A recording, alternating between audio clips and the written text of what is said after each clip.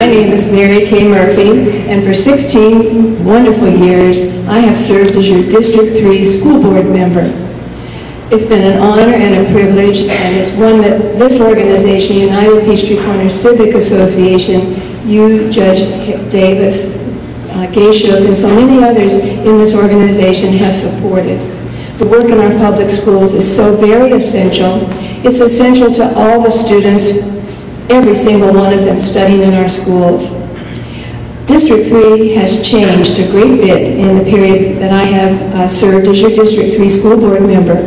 Most recently, the census of 2010 added a number of schools to District 3, and so now we are beginning in Norcross, 4 schools. We moved to Duluth, 6 schools.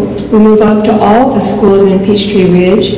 We move beyond that to Lanier Cluster, 4 schools, and beyond that to North Gwinnett, 4 schools, and 1 school in the Collins Hill Cluster for 26 schools and 157,000 constituents. That's what's happened to public education in Gwinnett County. It's been such a privilege to serve as your board member. I'm running on my record.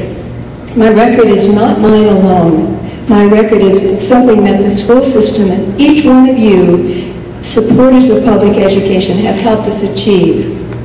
We are accredited by the Southern Association of Colleges and Schools. It's such an important distinction.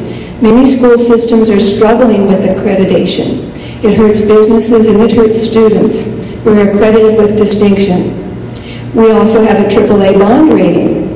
That is so essential, especially in this time when we are growing as a fast-growing school district and we have the benefit of low interest rates with our AAA bond rating. In addition to that, we have received in 2010 the Broad Prize as the best public school system in the nation. We received $1 million for that for 55 scholarships for our students.